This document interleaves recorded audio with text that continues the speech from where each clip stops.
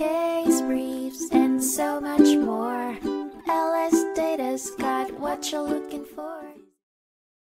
A 1978 Minnesota Supreme Court case, Berg v. Wiley, addressed the issue of landlords locking tenants out without following proper legal procedures.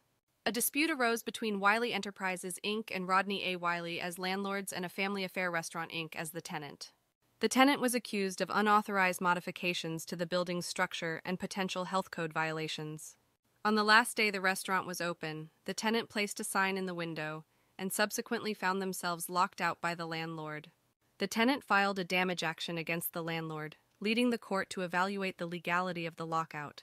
The trial court determined the landlord's actions to be forcible and wrongful as a matter of law, awarding damages to the tenant. The landlord subsequently appealed this decision. The Minnesota Supreme Court affirmed the trial court's decision, ruling that the landlord's use of self-help to lock out the tenant was wrongful and not allowed in modern society. The court emphasized the importance of following judicial processes for lawfully dispossessing a tenant. As a result, the landlord was held responsible for bearing the loss caused by the lockout. Case briefs, and so much more. LSData's got what you're looking for. Visit lsd.law, elevate your mind. Leave the stress of class